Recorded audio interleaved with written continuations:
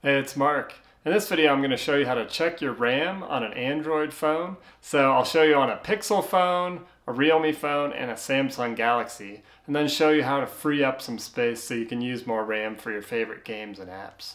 So on a Google Pixel phone, first thing you do is you go to your settings on your phone. So click on settings here, and you're going to want to enter developer mode. So not a lot of people know how to do this, but you click on About Phone at the bottom there, and then you scroll down to the build number, and you're going to hit the build number 7 times. So you're going to tap it 7 times on your phone. So you go 1, 2, 3, 4, 5, 6, 7. There you go. And then it'll ask you to enter your PIN. So once you've entered your PIN in there, you're now in developer mode. It says you're now a developer. So if you're not a developer, just be aware that there's a lot more options in there, things to do on your phone. So then once you're in developer mode, now you can go back to your settings again. So you're back in your settings here, and then right above the About Phone on the bottom, it says System, and you click on System right there, and you'll see under System that there's a developer option down at the bottom. So you didn't have this before you click 7 times on that. You click on developer options, and then right up top you'll see that it shows memory. So you click on memory right there, and I'm on a Google Pixel 7a. It says memory 7.8 gigs. So that's how much RAM I've got in here, which is a decent amount for most of the apps that you're going to want to use. If you're a serious gamer, you might want more, but just depends what you're doing on your phone.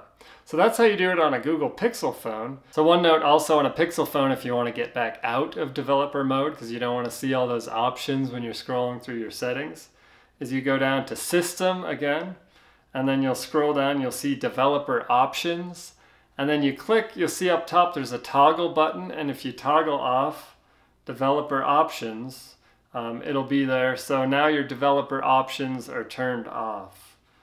So you can do that. It might ask you to restart your phone also, but that's how you get out of developer options.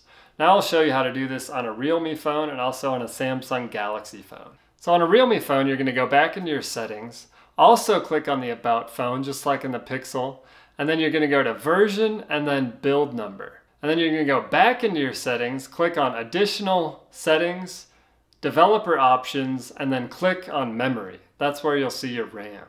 On a Samsung Galaxy phone, it's simpler, there's just fewer steps. You go into your settings on your phone, battery and device, and then look at memory. So just a couple of clicks, you can see how much RAM you're using there.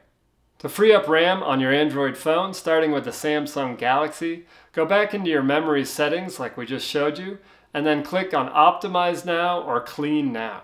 On a Pixel phone and most other Android phones, you're going to have to clear the cache on specific apps. You can also reference our article on reducing RAM usage on Android. I hope this video was helpful for you. That'll help you understand how much RAM is on your phone and how to free it up on an Android, Pixel, Samsung, and most other devices. If you like this video, give us a like and subscribe to our channel. We'll see you again soon.